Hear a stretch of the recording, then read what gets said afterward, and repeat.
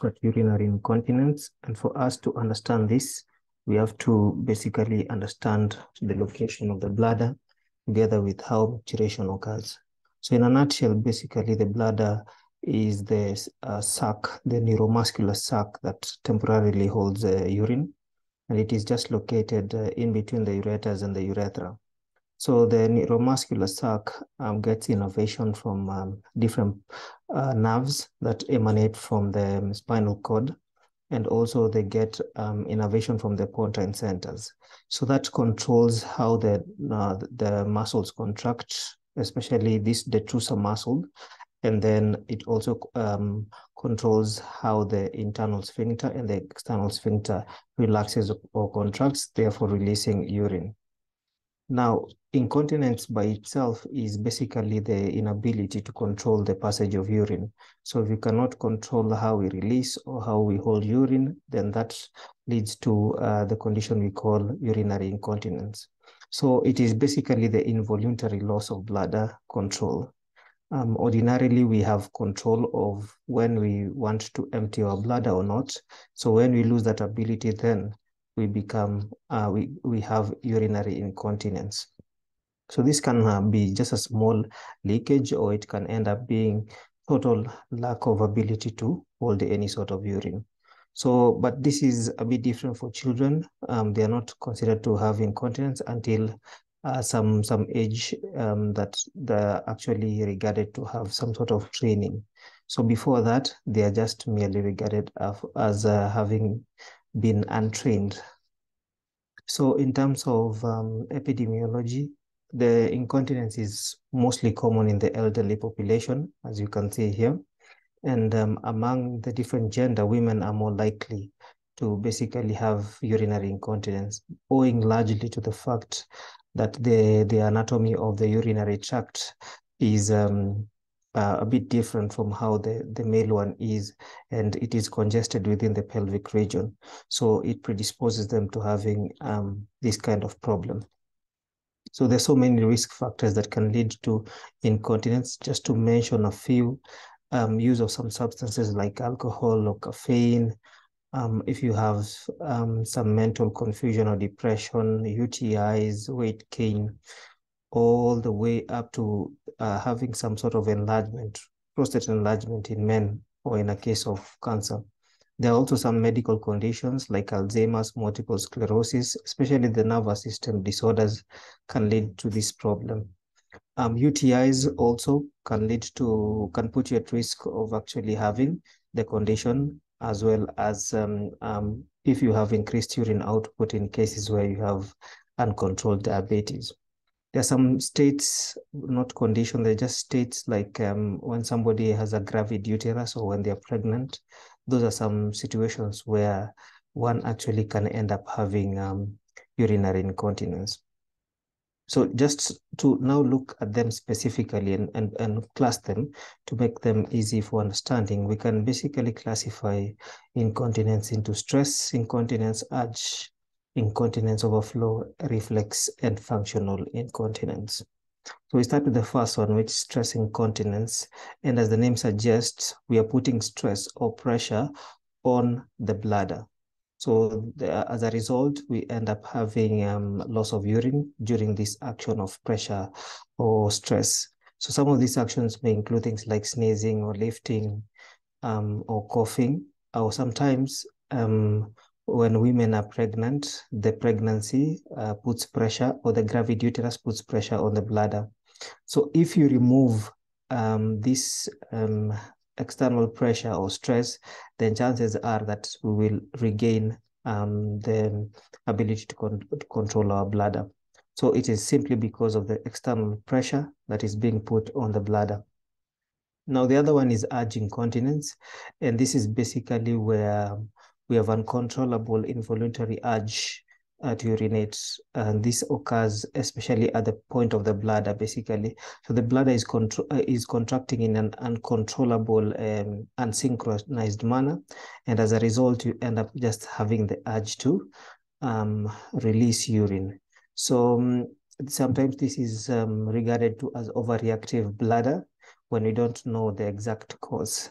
So this has been linked to so many things, but one prominent one is when you have some sort of infection, this can actually lead to irritation of the bladder, and then you have some overreactive bladder.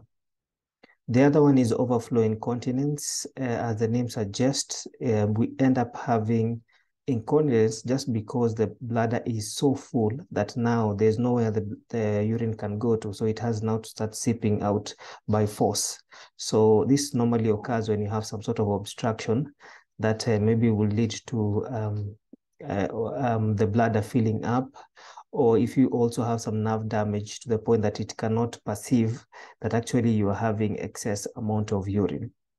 So as a result of the bladder becoming so full, then it overflows. The overflow now starts dribbling out. And one of the main features of overflow incontinence is dribbling of urine.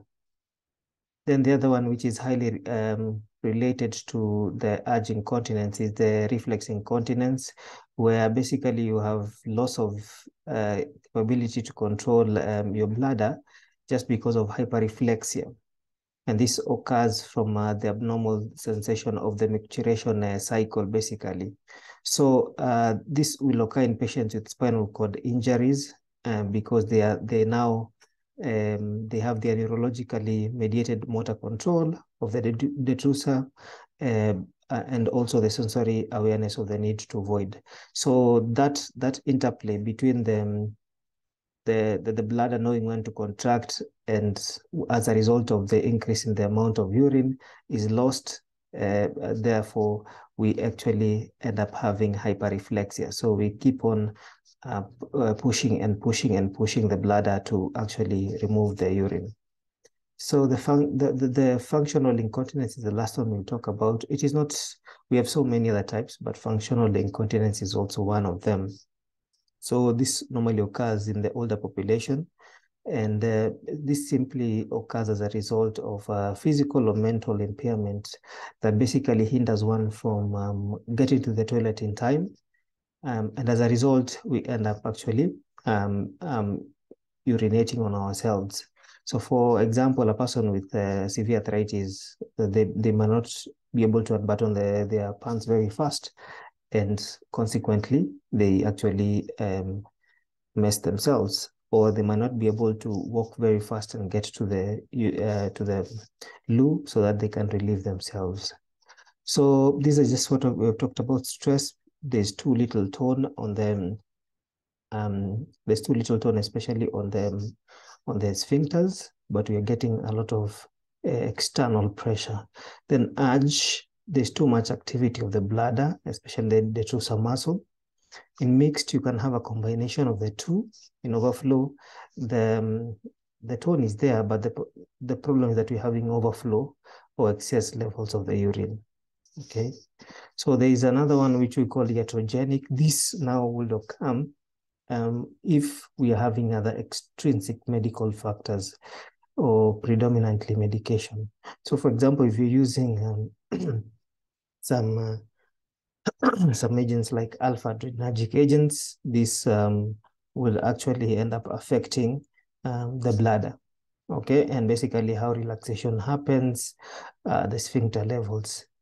So this iatrogenic incontinence occurs as a result of use of medication and other medical conditions. So when they are taken out or when they're discontinued, then we regain our ability to control urine.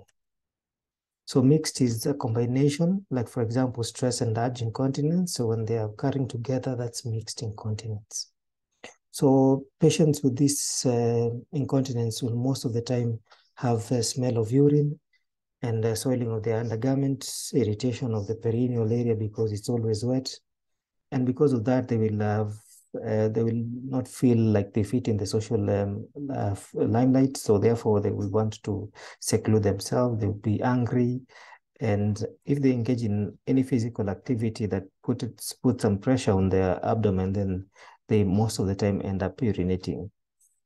So the assessment mostly that is done for this is urine and urine culture to rule out things like UTIs, residual urine measurement, which is very important, together with urodynamic studies, serum electrolyte levels, and then imaging just to look at how the bladder is. Then vaginal and rectal examination. This is to rule out things, for example, like an enlarged prostate for men.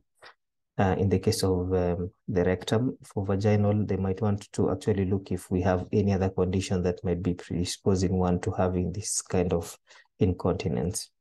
Then management depends basically on what is the cause. Urinary incontinence may either be lasting for a few days of some, like when we have transient or reversible. But sometimes you have a condition where now it is there to stay. It's very hard to revert. So that one now will need to have other kind of management ways, like things like catheters and other ways of actually holding on to the urine. So we can have behavioral technique, drug therapy, medical devices that are used, or surgical intervention. So behavioral techniques include like having bladder drills, Kegel tests, Kegel exercises, and having fluid and diet management, and also scheduling your toilet trips. For drug therapy, we use of anticholinergic agents, which basically inhibit bladder contraction, and as a result, they will reduce the incontinence or the urine that it passes. Other drugs like antispasmodic, use of estrogen, and some antidepressants together with alpha-adrenergic blockers. There's some medical devices that are used to block the path. So like there's some pessaries that are used, and then they block from the point of the vagina to indirectly onto the sphincter. Then catheters together with clamps and also urethral inserts. Now, surgical intervention may include things like using a bladder neck suspension, a bladder augmentation, and also artificial urinary sphincter, so that we end up having